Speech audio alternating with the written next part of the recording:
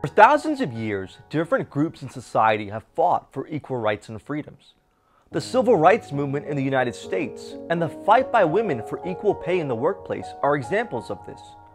But artificial intelligence, or robots, will take this fight to a whole new level, challenging democracies around the world. Just in 2017, a humanoid robot was granted citizenship in Saudi Arabia. An AI boy was granted residency in Tokyo. And in Russia, an AI has received support from 40,000 people to stand in the upcoming presidential elections. As this technology advances, AI or robots may call for their own rights and freedoms, for their own equality. But will governments abide by this? Will governments view AI or robots as equal to humans?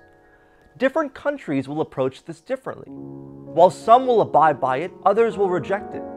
And those that reject providing artificial intelligence or robots with equal rights and freedoms will show the true limits of democracy.